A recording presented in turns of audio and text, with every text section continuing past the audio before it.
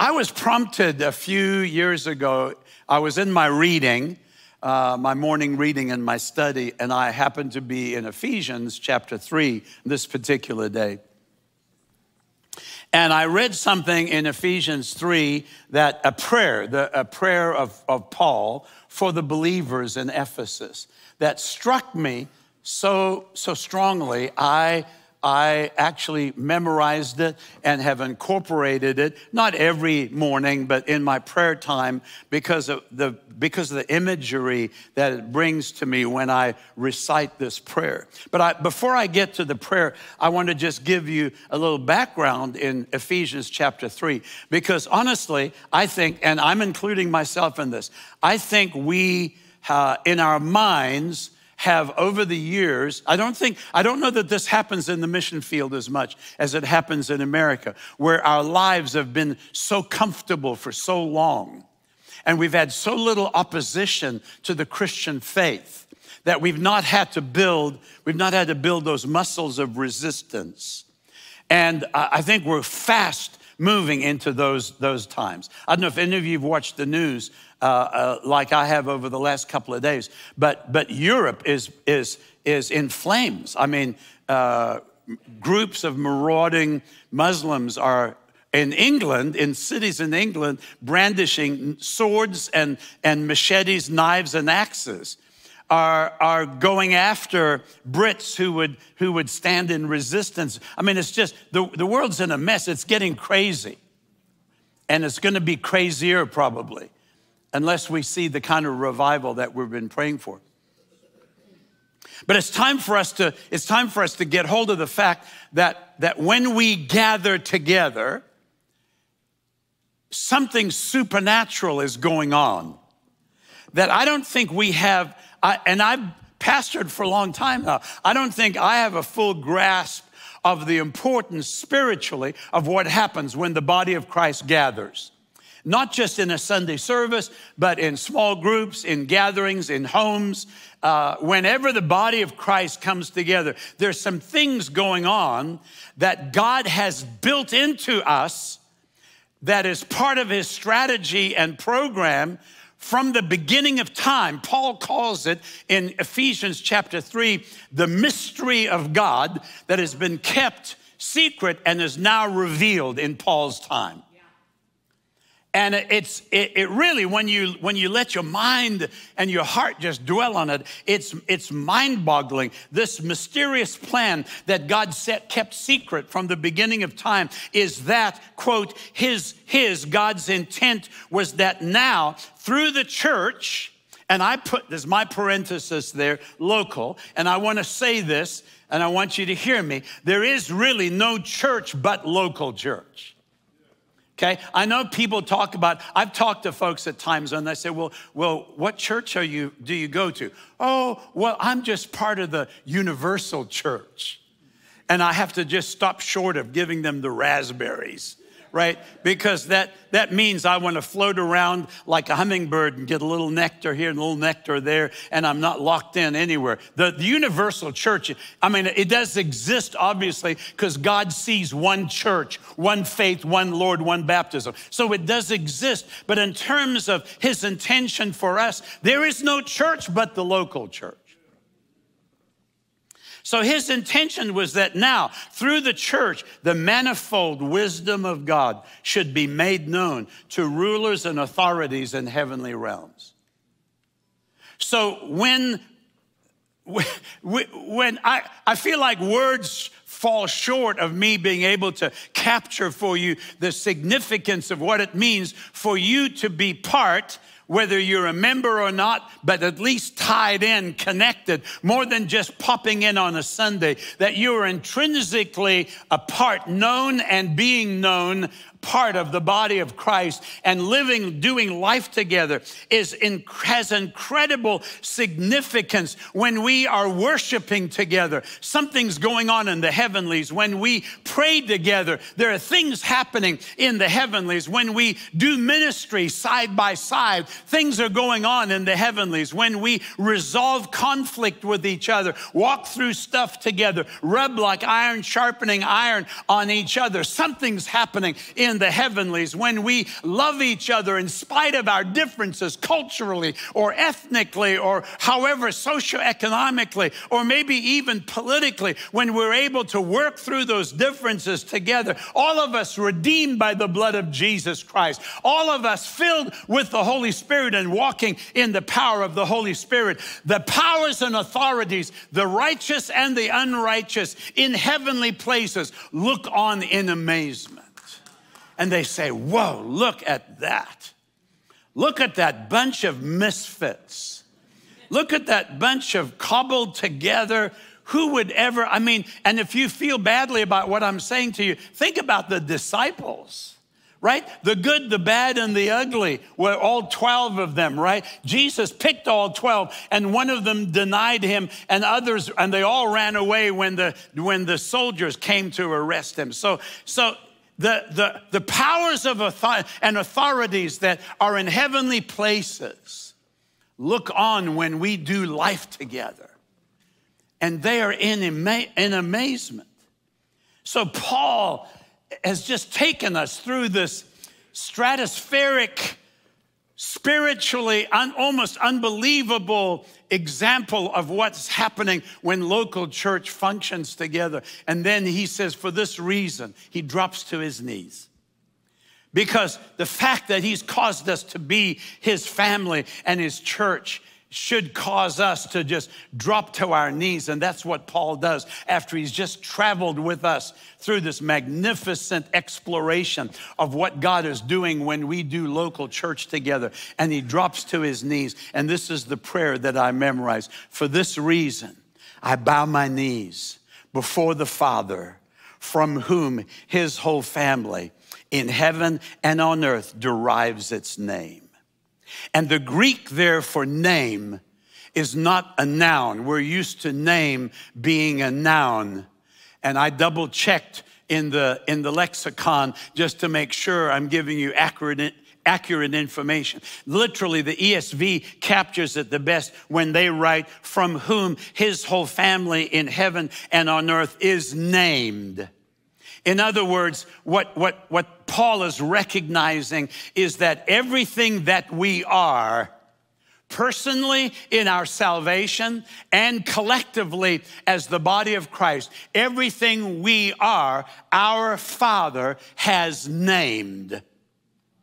We have been named by him. It's the verb. In the Greek there, it is the verb. So therefore, I bow my knee, Paul says, as he begins to pray for this body of believers. Because if we're going to be examples for principalities and powers in heavenly places to watch us do life together, then we're going to need prayer. Right? We're going to need, like Paul, to get on our knees and say, therefore, I bow my knees before the Father who has named us. Every family in heaven and on earth has been named by the Father. So that's why this series in 1 Peter is really exciting to me, because we're examining the identity of the believer. We're examining what Peter is writing in 1 Peter to a group of believers who have been wrenched out of their homes, wrenched out of Jerusalem, most of them Jewish believers, accustomed to the identity of their Jewishness and their Jewish theologies. And they've been ripped from that, ripped from their homes, ripped from their employment, ripped from everything that they would normally look to for a sense of identity.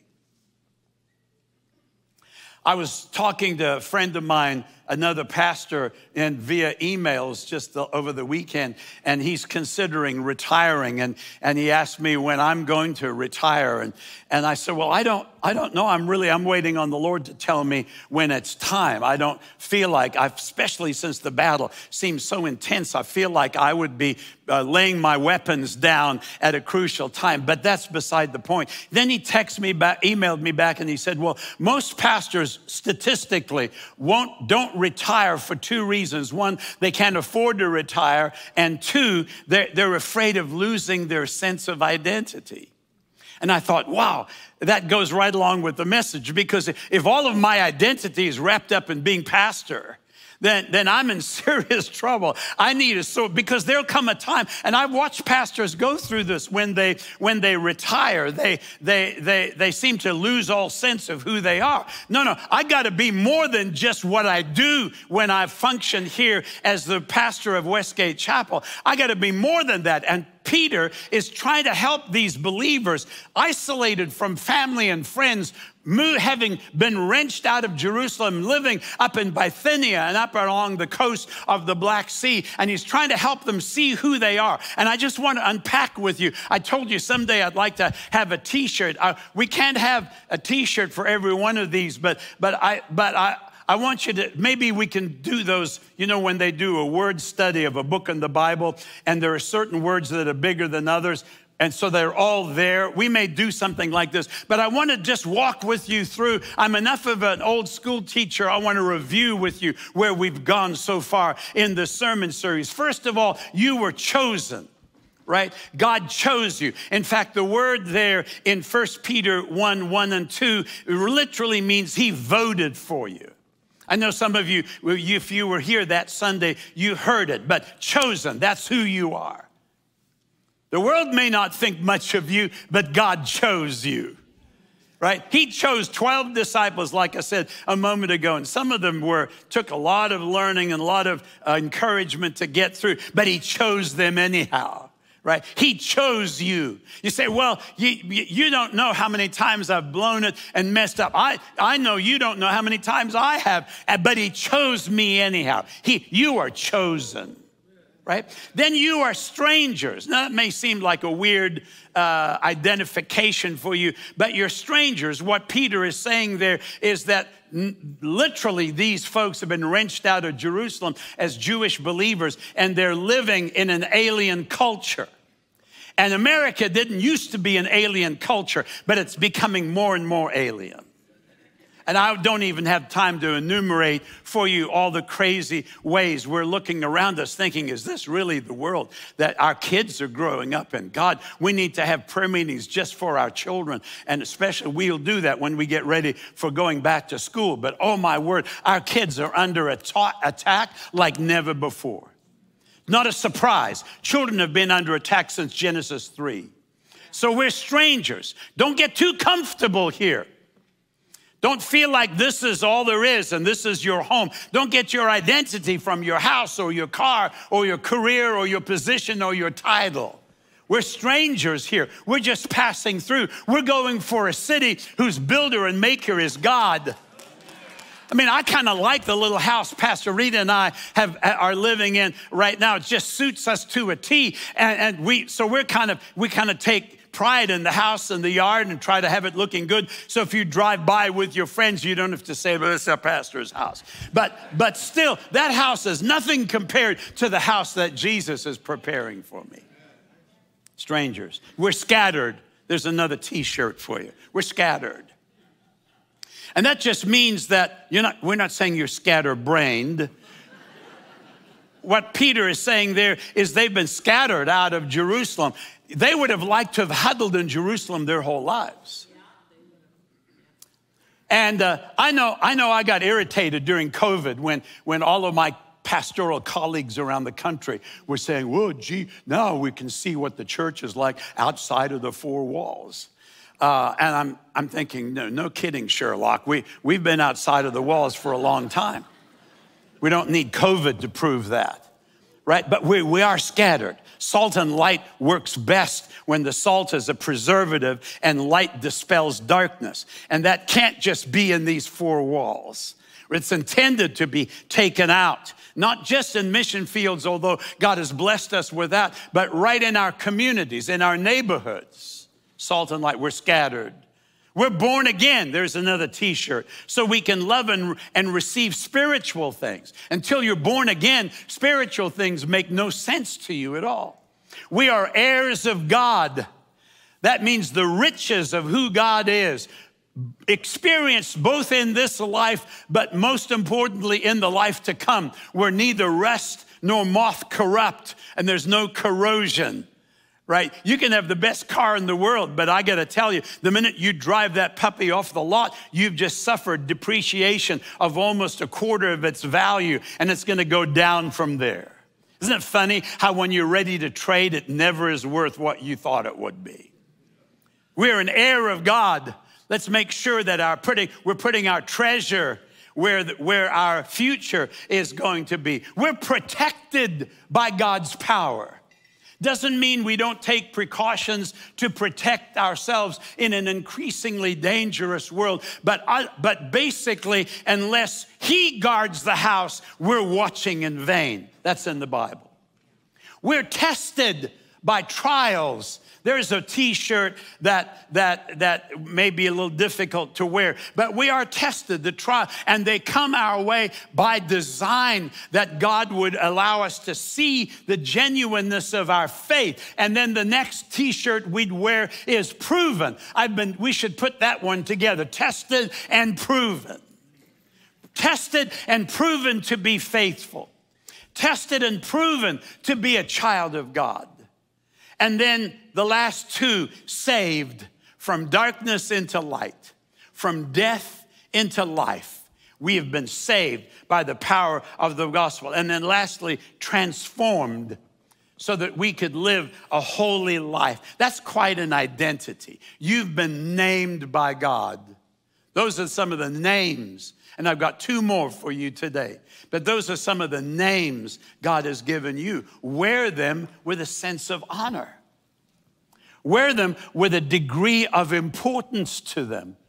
Because who you are to God is more important than how the world sees you and the titles the world gives you. They're all passing away. Who God sees you and who he's named you to be is what you'll have for all eternity. We'll walk through heaven for all eternity singing what he's done, what he's done. That's just the first 1,000 years. The next two will go to verse 2. So now turn with me to 1 Peter chapter 1, verse 17. One of the most incredible identities of being a follower of Christ, Peter puts it this way, and it ties together with my prayer from Ephesians chapter 3. 1 Peter 1:17, since you call on a father. And I want you to stop right there. We're not going to go any further right now in that verse. Since you call on a father. This is the recognition. You know, you've picked up by now, if you've been around much at all, how much I respected and deeply loved my earthly father. In my eyes, there was no one like him. No one could preach like Dad. No one had passion for the things of God like my dad. And at the same time, he was as much a man of God when he was on the pulpit as he was when we were watching Formula One racing in South Africa. And so it was just, he was a man's man. We fished together. We worked on cars together. We prayed together. It was just my earthly father. In fact, when he passed away and my mom called and said, I don't want to put him in the ground without you here. I wasn't planning on going back for his funeral because I had just visited with him a few months before. And when Mom said that, right, when Mom says, I don't want to put him in the ground without you, my family we were in Arkansas on vacation at the time. And so I jumped on a plane in Little Rock and I headed back and I went with some degree of dread because my dad meant so much to me that I honestly was worried I'd get to the casket and fall apart, right? But my brother picked me up from the airport in Johannesburg, and we drove down to Pietermaritzburg, where Dad was going to be buried, and went into the funeral home and looked in the casket. And I got to tell you, even though by then I'd preached probably hundreds of memorial services and funerals, I never realized it till I looked in that casket. I'm not trying to be morbid on you, but when I looked there, I thought, wow, he's not there. I mean, I'd preached that before, right? But it suddenly dawned on me, I'm looking at a tent. I'm looking at an empty tent. And yes, when his spirit and his soul were in that tent, I mean, he was just an amazing dad. I couldn't have asked for a better father and mother for that matter. But it just struck me. And I was not overcome like I thought I would be, because I realized that because of the faith that my dad put in the Lord all of his life, when that moment came that he went to be with the Lord, he went straight into the presence of the Lord. And someday we will be reunited. I don't know how I'll recognize him because he'll have a new body, but we'll be with the Lord, with those people. No wonder the writer of Hebrews says in Hebrews 12, we're surrounded by such a great cloud of witnesses. And what are those witnesses saying? That my dad is in that grandstand right now, and he's cheering us on, saying we can run the race too. Grab hold of the name that God has given you. Grab hold of the identity that you have in Christ Jesus, and keep running the race until we get to the finish line and hear him say to us, well done, good and faithful servant. You see, once you were an orphan, cut off from God, but now you've been adopted by God. Once you were unwanted and abandoned, but now you are welcomed as the child of God. Once you were rejected, cast off, and turned away like the prodigal, but now the Father just sees you coming from just the furthest distance and runs, grabs his robe and runs towards you and wraps his arms around you and says, oh, my son, my son. You know, I remember, sorry to get personal on you, but I remember when Dad was diagnosed with cancer, and he was only 3 months from passing away at that point. And I flew back, Westgate flew me back to spend 3 weeks with him, which are 3 glorious weeks. But as I walked in, he had not been hospitalized yet. So I walked into the house. He was coming out of the bedroom, I can see him putting that paisley bathrobe, tying it around him. And he said this to me, oh, my son. The devil told me I'd never see you again. And he wrapped his arms around me. That's what a father does. That's what our Heavenly Father does. And Paul writes about this in Ephesians, where he says, for he, the Father, chose us in him before the creation of the world. Paul uses the language of chosen also, to be holy and blameless in his sight. In love, he predestined us to be adopted as his sons and daughters through Jesus Christ in accordance with his pleasure and will. I grieve for those of you in this congregation and those watching online who had a really horrible experience in your childhood. I grieve for you, but I want you to know that the God who is your Heavenly Father can redeem and restore and renew even the worst of experiences you might have had. He blessed me beyond anything I deserved with the parents that I had. But honestly, my dad was just a fragile, he wasn't perfect, right? I remember with him one time trying to change the brakes in the old 49 Ford, and he had a wheel puller to get the discs off, the brake drum, off, and the wheel puller goes around, the claws go around the drum, and then you have a nut you screw onto the end of the axle, and the tension pops the thing off, and those claws that hold the drum slipped 3 times, and my dad grabbed a hammer and hit the fender, put a big dent in the fender. So he wasn't perfect, right? But he's just a small and fragile example of this heavenly Father, my earthly Father, just an example of the Heavenly Father that you have.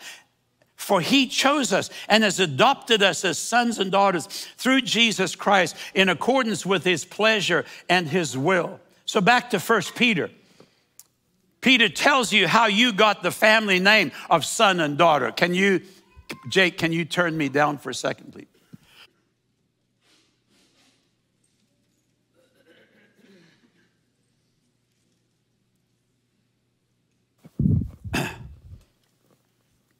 Look at verse 18 and 19. This is how you got the family name of son and daughter. For you know it was not with perishable things like silver or gold that you were redeemed from the empty way of life handed down to you from your forefathers, but with the precious blood of Christ, a lamb without blemish or defect. Then look at verse 20, back to 1 Peter. He was chosen, Jesus, before the creation of the world, but was revealed in these last times for your sake, so that you may be adopted into this family as sons and daughters. Verse 21, through him you believe in God who raised him, Jesus, from the dead and glorified him. And so your faith and hope are in God. That's why we had the communion celebration. So then what's our obligation as sons and daughters of God? Since you call on a Father, back to verse 17, who judges each man's work impartially, live your lives as strangers here in reverent fear. You have an obligation as a son and daughter. It's wonderful to be sons and daughters. And I think it's curious, as I was prepping for this sermon, I thought about how Jesus taught his disciples to pray. And he didn't say, pray this way, my Father, which art in heaven, right? And that's not because he isn't your Father, but he wanted us to understand that this is a family unit that he's creating. And so when he taught his disciples to pray, he taught them, our Father, which art in heaven. Because we need to recognize the family, the sons and daughters family creation of God that each local church is to be. But I want to tell you, there's an obligation that goes with the privilege of being sons and daughters. I had an obligation to be a part of my earthly family. I remember I was 17 years old, standing on the deck of the SS Louise Likes.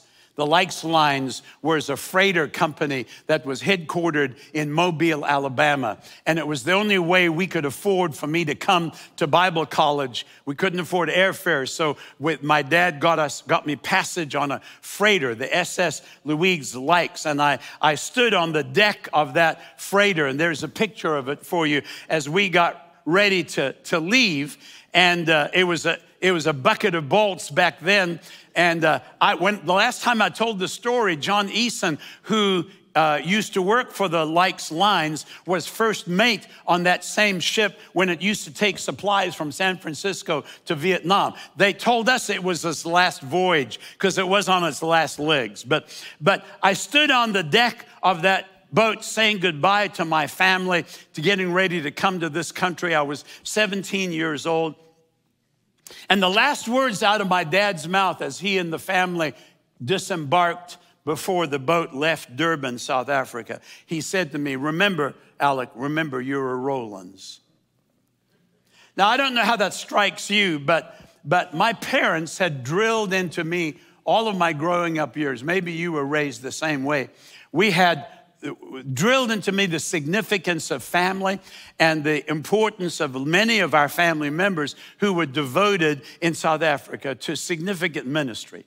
I've told you some of these stories before, but I had an Uncle Jack Stead, who was a cousin of my dad's, who devoted his life to building churches in Zululand, which was then a subpart of South Africa that was populated mostly by the Zulu people. And Uncle Jack Stead's calling was to the Zulu people. And I remember he drove an old green 1952 Studebaker with the big bullet and the grill. Remember those beautiful old cars? And he would go for months at a time up into Zululand, and he would plant churches and literally built the churches with his own hands. We have pictures of him not only laying those cinder blocks, but also pouring the concrete into molds so they made the blocks on site with cement. When Uncle Jack died in his 80s, Uncle Jack Stead, his hands were all twisted up with cement poisoning and arthritis. And for him to even get hold hold of a spoon to feed himself. The surgeon would have to occasionally cut tendons in his arm and his fingers so that he could get his hand around a spoon and feed himself. But when Uncle Jack Stead passed away, there were about 40 churches in Zululand with Zulu pastors that he raised up and literally built with his own hands. And when we'd have family gatherings, Uncle Jack Stead would tell amazing stories about what the Lord was doing in the Zulu area. I have an Uncle Jack Rowlands and his brother, Alec Rowlands, after whom I'm named, who devoted him. When he and his brother were 19 and 21, they stood at the Bethesda pools in Jerusalem, looking down into the newly dug ruins of pools of Bethesda. And the Holy Spirit called them to go back to South Africa where their parents were and plant a church with the Indian people. And I'll just, the short version is when Uncle Jack Rowlands and Uncle Alec passed away in the late 1970s, and you can look this up online. Bethesda Temple was running about 16,000 believers, most in the main campus, and then outlying satellite churches around Durban. All people coming out of the Hindu religion, all born again by the power of the Holy Spirit, many demons cast out. It was an amazing ministry. And when Uncle Jack and Uncle Alec would visit, we'd sit and listen enthralled. I remember him telling me a story one time where he was visiting in a particular Indian area and ran into a roadblock of thugs that had a tree across the street and commanded him to get out of the car. And he said, I don't know what happened to me. He said, I got out of the car and began to pray in tongues, and they all scattered and ran every which direction. Just fearless, godly men and women of God in the family. And when we were together as a family, we would share these kinds of stories. The first time I preached at a conference of 25,000 pastors in India, a gentleman came up to me after the service and said, your uncle was visiting Delhi in 1955 and preached on this passage, and he told me what it was. And he said, I was a Hindu and gave my life to Jesus. Now I'm pastoring in the IPC. Just amazing stories. Right? So growing up, my parents would tell us these stories, and that's why my dad gave me that charge. He said, remember, you're a Rowlands. You carry, that means when I came to this country, even though in my heart, I'm 17, turned 18 on the freighter, and I thought, woohoo, I'm the only one here, nobody knows who I am. I'm gonna party, right? And somehow it never happened because I think mom and dad were interceding back there in South Africa. But the charge was, remember, you're carrying a name that carries meaning and integrity and honor. Remember, you're carrying that name. Act accordingly, right? Now, in the terms of eternity, the name Rowlands means very little. In terms of eternity, carrying the name of sons of God, daughters of God. Now we're talking, which is why Paul writes to the Ephesians and he says, as a prisoner for the Lord, then I urge you, live a life worthy of the calling you've received. You're a son of God. You're a daughter of God. Live a life worthy of that name that you carry. Paul tells the church in Philippi, whatever happens to me, conduct yourselves in a manner worthy of the gospel of Jesus Christ. We carry a name far more important than the earthly name. We may be grateful for our family heritage. We may want to run from our family heritage. Regardless of which of those it is, your name as a son of God, born again, daughter of God, chosen by God, way more important than any earthly name you and I may carry. But Peter adds another identification to what it means to be sons and daughters of God. Verse 22, you were cleansed from your sins when you obeyed the truth. So now you must show sincere love to each other as brothers and sisters. Love each other.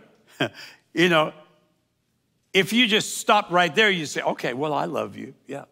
No. Love each other deeply and from the heart. So being a son or a daughter in God's family, one of the obligations it carries is how we treat each other. Because being a Christian is not just some passive some passive embrace of biblical principles. Being a Christian is living the practical elements of our faith out in obedience to God. And this command of 1 Peter 1 is a command from God that we're to love each other. So that identification is not just son and daughter, it's brother and sister. Can you see how heinous it is when any man, I'm not saying men are the only ones guilty of this, in any body of Christ takes advantage of another lady who is a sister in the body of Christ? Because that's not just a woman with the attributes, that is a sister in Christ. That's a daughter of the Heavenly Father. That's a sister in Christ. So we're beholden to the Lord to treat our sisters with integrity and honor. You see how even more heinous it is when a leader, I got to tell you another dad story. I'm sorry. I know I'm out of time, but this is what my dad was like. He was one of the executive council eventually on the denomination in South Africa, Full Gospel Church of God. And we had a Bible college principal who'd been busted sleeping with one of the female students in Cape Town. And the denomination disciplined him for 6 months. And then they were getting ready to put him back in that position again. And I was probably 14, 15, sitting with my parents in an auditorium with 3,000 ministers and delegates from all these churches. So we're sitting in a crowd of business meeting. Microphones are up front. Moderator is up on the platform. Chairman, everything's very dignified. And this debate's going on whether this gentleman should be restored just willy-nilly to his position he had before. And I remember my dad getting up from where we were sitting, and I remember as a teenager, right, thinking, oh boy, right? And he gets up, and my dad loved two things, watches and pens, and cars, and my mom. But he had a gold and gray Schaefer pen. And as he got up and headed down the aisle to the microphone, he takes that pen out, screws the lid off, puts it on the back of the pen. And I wish I had a picture of this. He gets to the microphone and he said, that's all he said, next to my covenant relationship with Jesus Christ, my covenant relationship with my wife is the most sacred thing I will carry. And if I were to ever violate that, you would not have to discuss that in this meeting. I would take this pen and I would personally go to the roster of this denomination and strike my name out of the, I will have forfeited my privilege of leading families and leading other people. And he came back and sat down and they took a vote. And I don't know when the guy got back. I don't think he ever did, but that's my family, right? That's how my dad valued the obligation that we have, each of us, to treat each other with integrity, which is why Peter, jumping now to chapter 2 and verse 1, says, therefore, get rid of all evil behavior. Be done with all deceit, hypocrisy, jealousy, and all unkind speech. I'm closing with this. I want to go over the Greek meaning of each of those. Evil behavior, bent on doing harm to a brother or sister. Deceit, treachery, cunning, like using bait to trap somebody. Hypocrisy, outwardly play acting the part of love, but inwardly seeking your own advantage. Jealousy, desire for someone else's possessions, position, or achievement. Unkind speech, running another person down behind their backs. And our family obligation as sons and daughters of our Father, as brothers and sisters to each other, is that we're to treat each other with integrity and grace and love and forbearance and forgiveness. All the grace that he's given us is the grace we're to extend each other, because we carry brother, sister, son, daughter. That's who we are. That's our identity. And when the powers and principalities of darkness look down from their heavenly perspective and see Westgate Chapel, I want the righteous ones to be high-fiving each other and saying, look at how they love each other. Look at how they treat each other. That's the grace of God at work. That's the family of God at work. Would you stand with me, please?